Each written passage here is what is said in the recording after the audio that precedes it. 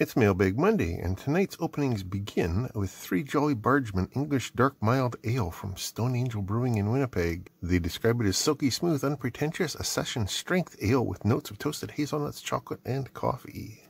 Unfortunately, as of about a month ago, we can no longer visit their tap rooms or store or buy their beer. Alright, first thing in is... not much of a description. It just says development board. Feels like something board-like in there. What do we have? It has 3.5mm jacks on it, so it's an audio board of some sort. And even without that clue, it says right there it is an MP3 decoder, VS1003/VS1053. Right, I'm assuming that's what that chip is. I also noticed it's got a microphone on it, as well as a couple of voltage regulators up there. 3.3 volts and 2.5 volts. And then a bunch of Mozzie Miso, SCL, data request, 5 volts ground, just general kind of control pins and power pins on the side there. So it can obviously be controlled from a microcontroller.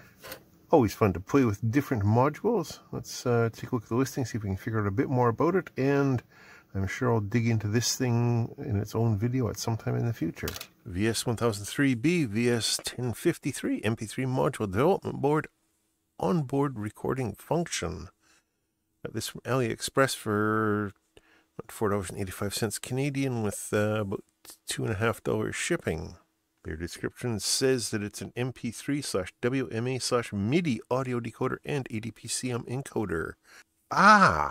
It was the MIDI functions that I picked this thing up for. I can't remember where I saw it originally, but it seemed like it might be an interesting thing to play with. There's not that much more information about it on here, but I seem to recall when I ordered it, there was some data sheets available, so I will hunt those down and at some time in the future, explore it further. Off to an excellent start so far. Let's see what this next package says. Of course, Canadian reshipping warehouse, no customs lies on it. Fine, be like that.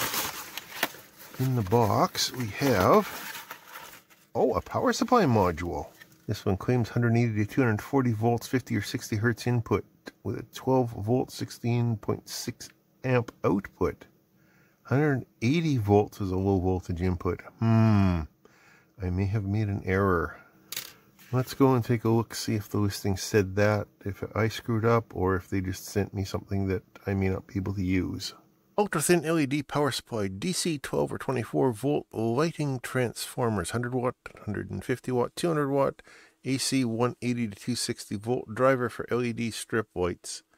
I got the 100 watt, 12 volt version, but I wasn't paying attention.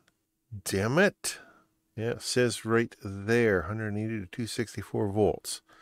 Well, that's entirely my fault. Fortunately, I guess I got free shipping, and it was cheap. I was probably blinded by the cheap price and didn't look too carefully at the details. Learn from my mistakes, folks. Well, let's just try this thing and see if it will work on 120 volts. I don't expect that it will, but... 120 volts input. Oh, it actually does work. Well, okay. So maybe it's not as big a mistake as I thought it was. I guess if it works with a load on it, which I'll test later, then I guess I've got myself a 15 plus amp DC power supply. And if not, then I've got a lesson for myself. Right, next in comes from an anonymous donor to my P.O. box. What mysteries do we have? A whole bunch of sponges for my soldering station. Because I have spoken before about how I'm sort of 50-50 on using a sponge and using the brass or copper or whatever it is shreds. I still like to use the sponge when it's when my tip is really dirty, just to get the big globs off, and then this guy to keep it maintained while I'm using it. So somebody took pity on me and got me a whole stack of these things. There's what, 5 in each package, and there's 3 packages of yellow ones and 2 packages of blue ones. That's about 4 lifetimes worth. And also there's this envelope in the package as well. I don't know if that's just more sponges. Yes, it is. More sponges in a smaller size. Wow, that's, yeah, multiple lifetimes worth of soldering iron cleaning sponges. And apparently my benefactor bought these from AliExpress, so I can give you some links down below. But they bought 5 each of 3 different types, and then 10 each of the small ones. Quick search on AliExpress, and found a few sellers, several sellers who have solder tip cleaning sponges. I'll link you to the cheapest one that I found, which is this one right here. Right, next thing in. Again, doesn't say what it is in the customs list for some reason, so in we go. Oh, it's 2 packages. Hang on, let me edit the labels on them and I'll be right back. So what do we have in here? 2 of them in there. More label maker tape for my knockoff Brother PZ type label maker that I've got some time ago. You know, the one that makes this type of labels. This time I got 9mm and 12mm. Presumably these were just cheap, and I have been labeling things in my lab here. This isn't a lab, this is a shop. And, you know, running out, so get more and get it cheap. 6/9/12mm 231 TZ white label tape, etc., etc., etc., compatible for Brother label maker. They have them currently listed between $358 and $384 Canadian, but apparently they cannot ship to my address anymore for whatever reason. Regardless, I will link you to this page, and you can use the search terms to search for something similar if you'd like. Oh yeah, and I paid $2.63 for the 12mm and $2.17 for the 9mm back when I bought them in February. So what's in the other envelope then? Because that's the only thing that I bought from Cartridge King's store. But maybe this is AliExpress doing bulk shipping together. Heavy little box. What are you?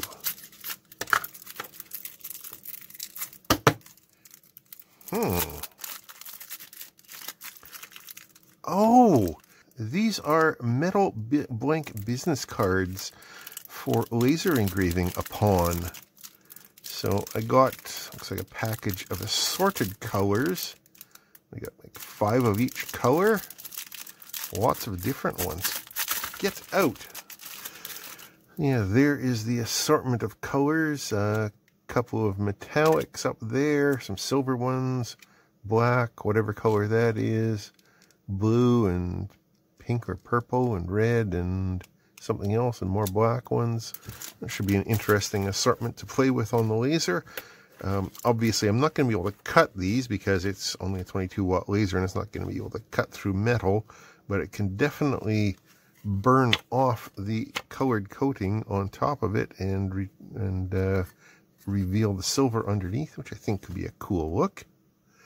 Now I just got to come up with a logo or a business card design that looks good and see if that will work. 50 pieces, metal business cards, aluminum alloy blanks, card for custom laser engraving DIY gifts, 11 colors optional.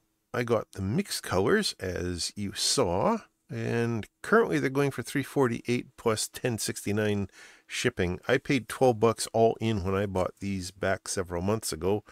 The prices change and whatnot, and based on how I normally buy stuff, this will have been the cheapest that I could find at the time. Aluminum, 0.2 millimeters thick, 86 by 54 millimeters, which should be, I think, standard business card size.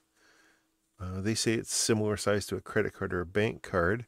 Suitable as a VIP gift or metal card for company. Yeah, that's what I intend to do with them. Not that I'm in any position to hand out business cards for my YouTube channel, but who knows what the future brings. And as is tradition, the last and largest piece in, it says control board. Should be exciting to see what kind of control board goes in a box this huge. Somewhat beat up in the post box, but oh, there's more than just a board in there. Arcade buttons. Ah, I remember ordering this. This is basically an arcade adapter. It takes all the buttons and the joystick, sends them out as USB, and you can program them into your homemade MAME cabinet, or really any sort of a homemade arcade controller system. But that's what I intend to do. Use this guy with a Raspberry Pi, one of those HDMI monitors that I got from one or another of my sponsors, get some plans that I think I found online for an arcade cabinet, cut that out on the laser, and make myself a bar top arcade machine. So the kit comes with 6 white buttons, 4 colored buttons, a nice round screw-on knob for the joystick, a joystick of the arcade variety that uses 4 micro switches to determine which direction it's going. You hear that all that clicky old school goodness. There is a bunch of wires for joining things together. There is the little dust shield thing for the joystick. Very authentic to the arcade experience. Of course, the USB cable pre-terminated in a 4-pin GST, and the board itself. Minimal components on this side, just a few resistors, a crystal, some capacitors, a couple of LEDs. On the back side, though, we have, oh, it's a blob chip. I can't figure out what's going on inside it. Dagnabbit. Regardless, that should make things really easy for this project. Single suite white classic DIY arcade joystick kit. 5-pin 8-way joystick model. This is currently selling for $39.69 Australian or $35.12 Canadian. Back when I bought it, it was $23.41 Canadian. So prices have changed. As always, search for the best price you can find. And there is the contents of today's Mailbag Monday haul. Quite the variety. I think all good stuff this time. Not a dud in the whole batch. Wow. So there was this MP3 decoder, which also claims to be able to be a MIDI sound generator. So I'll have to play with that and see if that's what it really does. There's the 12-volt 16.5 amp power supply, which claims to only be able to run down to 180 volts AC, but I tested it at 120 and it seems to work. I'll have to test it further and see what it does with a load on it. Then there was all these soldering tip cleaning sponges, several lifetime supplies, so I am well stocked. I might even donate some to the local makerspace. This is wild. Thank you to the anonymous donor who sent those in. Then we have the label maker tape. Again, that's just a consumable that I use around here, so I figured I'd grab a couple when I saw them cheap. Also, for some reason in the same package, there was these metal business cards, which I'm going to experiment with on the laser and see if I can make them work, or which ones I can make work. And of course, the biggest one of the night, the joystick and arcade buttons set. That should be a fun project when I get to it, probably later in the year, because I'm going to have to do some design work or hunting to find an arcade cabinet design that I want to build. And yeah, this is lots of future project work and some consumables. So we'll see when I get to these later in the year. Stay tuned for more. Well, thank you everybody for watching. As always, thanks to my anonymous donors who keep sending stuff in, and a special thanks, of course, to my Patreon supporters and my YouTube channel members who help me pay for this stuff and help keep the beer fridge full. I do appreciate you guys. And as always, questions and comments down below. Thanks for watching. I'll talk to you later.